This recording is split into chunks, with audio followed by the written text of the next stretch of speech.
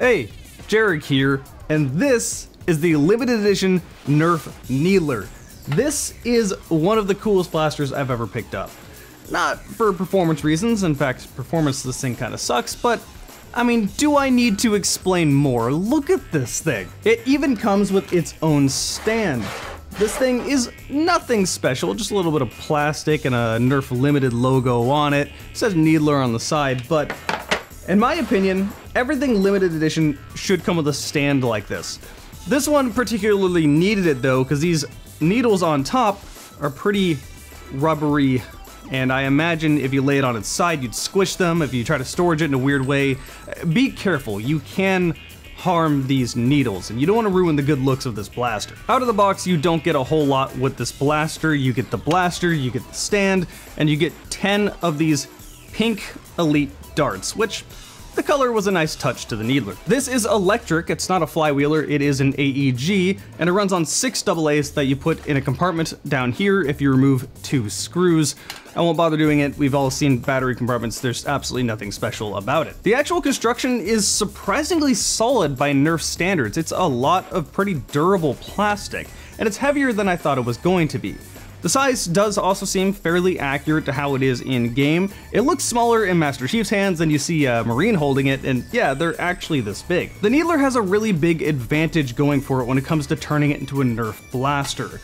Now, Nerf has made quite a few different Halo Nerf blasters, however, a lot of Halo weapons look like real firearms, and that can't happen as far as Nerf is concerned. You don't want kids running around with realistic looking replicas. But that's not a problem when it comes to this goofy looking thing. You can make this exactly like it looks in game and it's not going to cause a problem. And this really looks good. It has so much detail. I'm just gonna have to zoom in and show you. The detail is even down to the hexagons on the purple plastic. It's the right colors. It has the right little details you could ask for. It's got the ammo counter on the back. This in Halo 5 was a smart scope. Apparently it has turned into a ammo counter. I actually have to comment on Welcom's video when he called it an ammo counter. I was like, no, it's a smart scope, isn't it? And then everyone corrected me. I was like, oh, well, shit, today I learned. I guess that's them trying to change the aesthetic from Halo 5 to Halo Infinite. It's a good change, just an interesting one. So then what about all of these lights? How do they work? Well, there's a switch down here on the back. In the middle, it's off. In the back, this is the display mode, and there's a touch sensor on the grip. When you touch it, the lights will turn on. If you press it forward, this is the firing mode.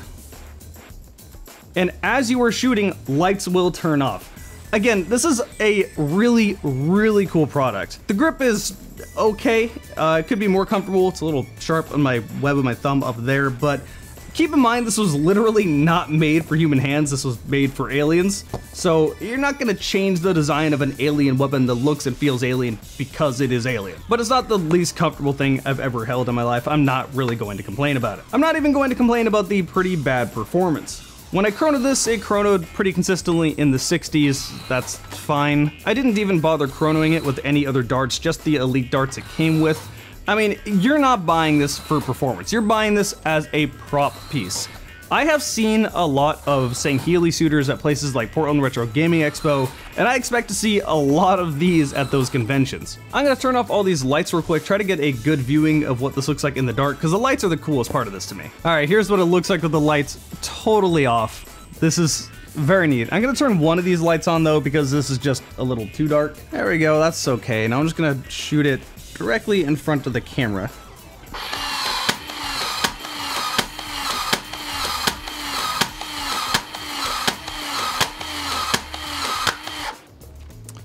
So yeah, as you can tell, it's not a performer. The rate of fire is really slow, but it does look really cool as it's shooting. The needles do turn off as you shoot, and when you want to reload it, you open the left side for the shooter, that is, and then you can spin this and load in your darts, and then when you close this, lights turn back on. Now that I've explained how this works and talked about it a little bit, let's shoot it and then come back here for my conclusion.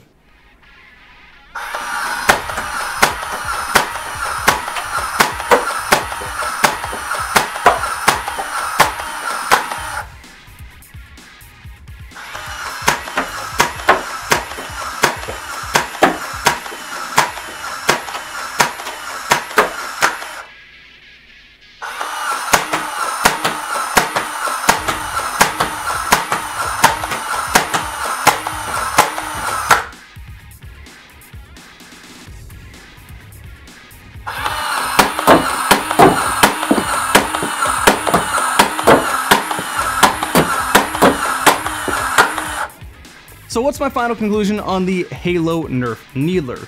Well, if you're looking for performance, then obviously don't buy this, but who cares? That's not why you're buying a Needler. You may want 2 of these to dual wield. It's a prop gun. It is so cool, and it's hard to get better than this if you want a good Needler to show off or part of a cosplay. Like, I 100% could recommend this. The problem is that it's limited edition. I can't tell you how much it costs because I've seen it fluctuate so much. I've seen it be as low as 70, I've seen it be as high as 170. So, depending on the price, maybe I honestly would tell you that if you want this, as soon as you see it, just buy it, because who knows, it may disappear, it probably will disappear, it's apparently limited edition, we will see. As for now, thank you guys for watching this review. I am very happy I decided to buy one of these things, it's just too cool to me, and I'll see you next video.